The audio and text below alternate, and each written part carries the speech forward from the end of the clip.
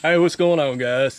This week we're doing something a little bit different than we normally do. I'm actually down here in Florida on vacation with the family, and we've hooked up with my buddy Chad Bailey down here of SIZEMATTERS Catfishing. Yep. Tonight we're going to be chasing some flathead catfish, something you hadn't seen on my channel very much. So can't wait to get into it tonight. And I'd say Chad's full of knowledge on these flatheads, so that's one reason I wanted to fish with him, just to learn a little bit from him. So guys, I think you're in for a treat tonight. We're gonna get these baits out in the water, see what we can make happen. Now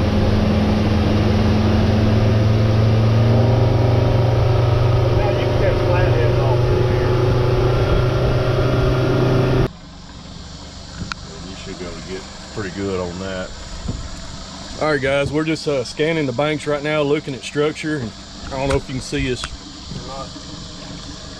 You want me to turn it down some? It's a little bright there. There you go. Let's go right in here.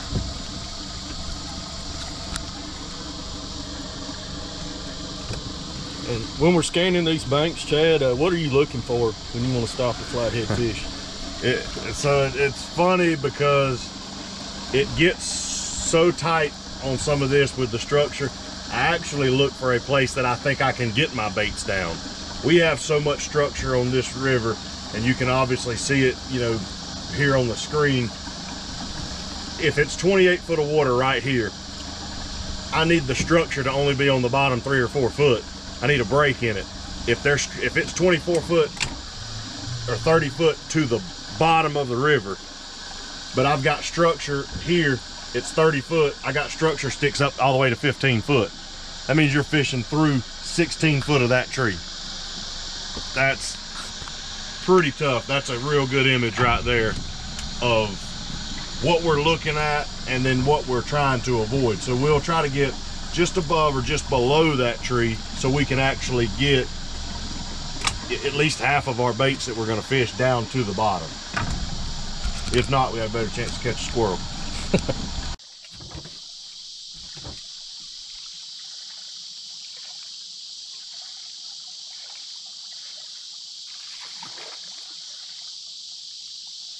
That's it. Pretty good. Well, he's bigger than the last one we caught. Need this? Probably not. I'm looking like a turtle. See, we hooked up here, guys. Let's see what we got here. A big old flathead. Yeah, that fish never hit. That fish never hit. We were reeling the rods in. He's just sitting there with it. Yeah, great.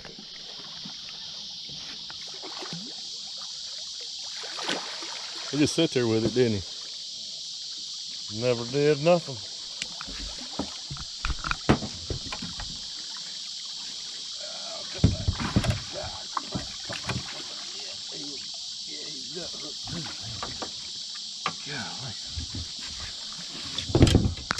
Man, that fish literally just hit it and sat there.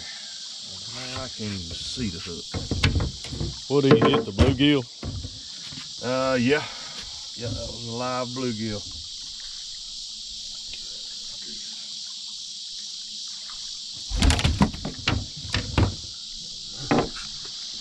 Trying to save your life, everybody.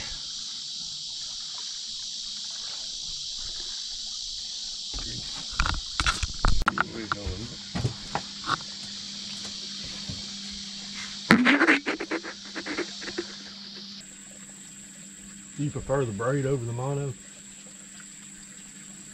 Yeah, for flathead fishing, and it's 100% due to fishing in this structure. You can't break mono. You can't. There's just so much stretch. You tear your reels up. You move the boat around. You mess everything up. Having to pull and deal with all that stretch in that mono. I run that 150 pound braid and 80 to 100 pound leader, and only reason that I do that is for the structure. It does not take that to catch a fish, you know. Right. Every time, people always got something to say about it, about me using such heavy braid. Everybody's, oh, that's, you don't take all that, it's such overkill. I don't do it for the fish. I do it to save my tackle. And I do it because I can literally reel down, get it tight. It has no stretch to it. Reel it down, put my finger on the bell just to keep it from slipping. Pull it, it's gonna pop off. Alright guys, I didn't get any more of the fish catches on this video here because me and Chad decided to go live throughout the night. I did a live stream for a little bit, but I didn't have very good service, so my live stream kind of ended up like crap. I think Chad got some pretty good footage, so make sure you go over and check his this video out on his channel. I'll put a link to that video in the description on this one, and make sure to go to his channel, SIZEMATTERS Catfishing. Give him a subscribe and a like, and like I said, there's a ton more catfishing tips on there for flatheads, and he has a great channel, so make sure you go support him. We'll see you next time.